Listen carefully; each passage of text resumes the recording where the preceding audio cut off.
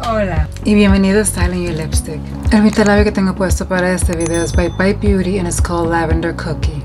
I am so excited because I finally present to you my Capsule Spring Brunch Edition video. I had so much fun doing this video, so I'm so excited to bring it to you.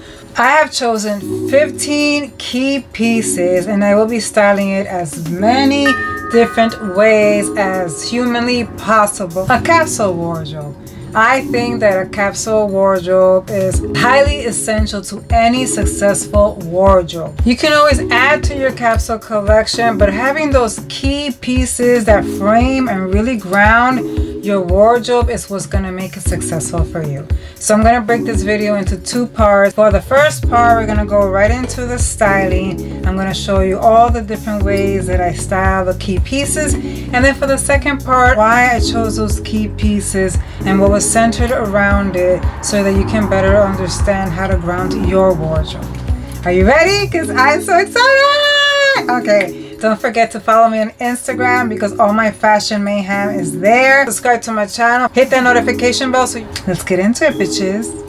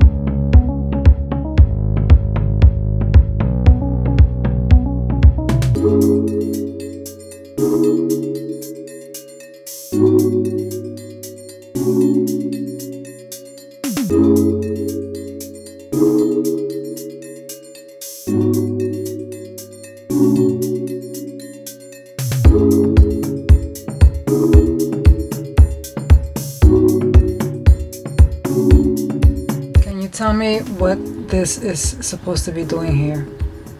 What are you doing? Like, you have legs, you're flying, you're moving? I swear it's like my hair has a mind of its own. The three tops that I chose is one buttoned up universal menswear shirt, because this is just going to be a neutral staple that's going to go with everything in your wardrobe, and you always need key pieces like this. I chose a long sleeve one because even though it's spring, I'm always freezing every time I go in somewhere because they always have the AC blasting. You want to try and get something very neutral that just goes with everything. The next one for brunch is an asymmetrical type of blouse. The reason I chose something like this in white is because during brunch you're going to be sitting down, so you want your top to be the center focal piece. This is like the type of girl that wants to be a little bit more fashion forward, wants to be more sexier and have fun. Again, I chose it in white because white is just a neutral color that's just going to work seamlessly with the rest of your wardrobe. But also it's spring, you're probably donning a little bit more of a tan now, and these colors just look so beautiful and bright. And then the last one, this is how you're going to incorporate a pop of color into your wardrobe so that you can wear them to brunch for spring. If you're not a person that really loves color so much but you want to incorporate it, this is how you go about it. This one is by ZARA. It's a bodysuit in a hot pink number. This is how you can incorporate some color into it without going overboard, so that you have the choices to build the building blocks in your wardrobe. Two pants. Of course, I'm going to go in with a black neutral denim, because denim again is going to really make it easy for you to play with wardrobe and switch it around and have different looks every day. And then I can go ahead and wear any shirt with it and any pop-up color that I want to incorporate. White pants. You want to incorporate another pair of pants that has some type of color, because we're already working with the neutral color. So this is your time to add in whatever color that is for you. For me, I chose white. It's airy, it's light, it's going to work beautifully with everything else in my capsule. It's a great building block and it's perfect for a spring brunch day. Skirt and a short, white pair of shorts. This can be anything for you as well. You can even go with some type of cargo canvas type of shorts. Something a little bit more neutral, because when you go with the neutral routes, it just makes everything easier in your wardrobe to play with. I love wearing white in the summer and the spring, especially for brunch.